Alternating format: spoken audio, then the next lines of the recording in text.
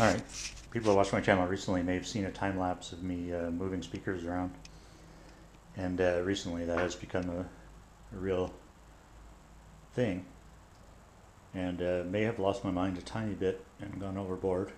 But I want to show you a set of speakers that I bought today.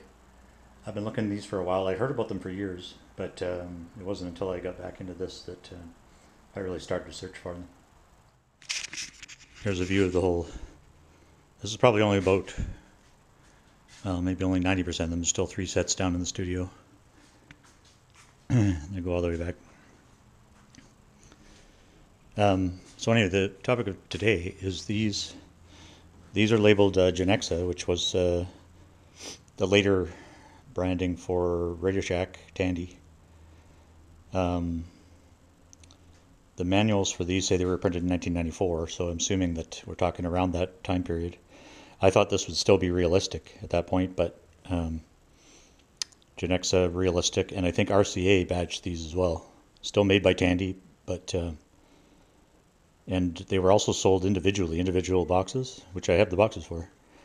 So in some cases you could go into Radio Shack and get a pair, but one would say RCA on it and the other would say realistic, or Genexxa and realistic.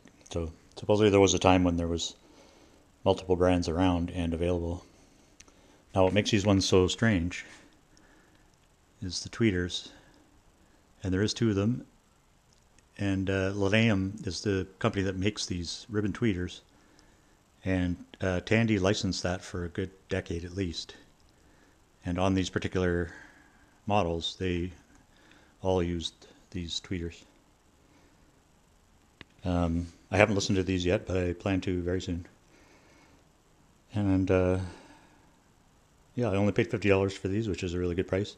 I notice online people are asking quite a bit more just for the oddity, and I don't know how rare. They probably built hundreds of thousands of them, but this is the first set I've ever owned or even had available to me.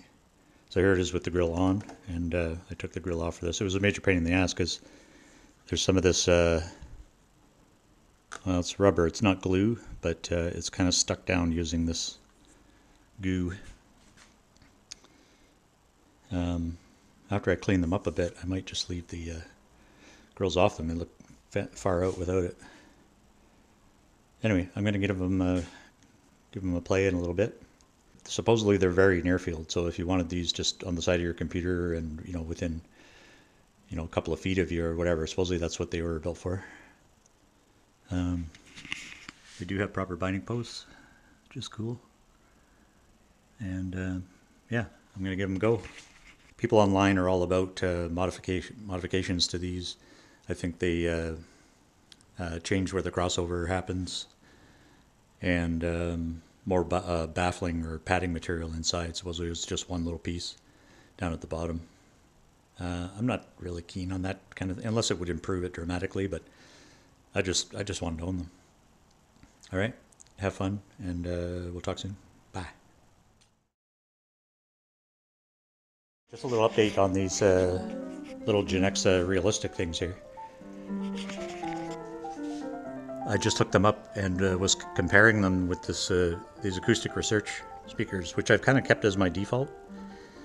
They sound nice and warm. They're kind of 70s sounding, easy to listen to, and pretty good range. I would say these compared very favorably to it.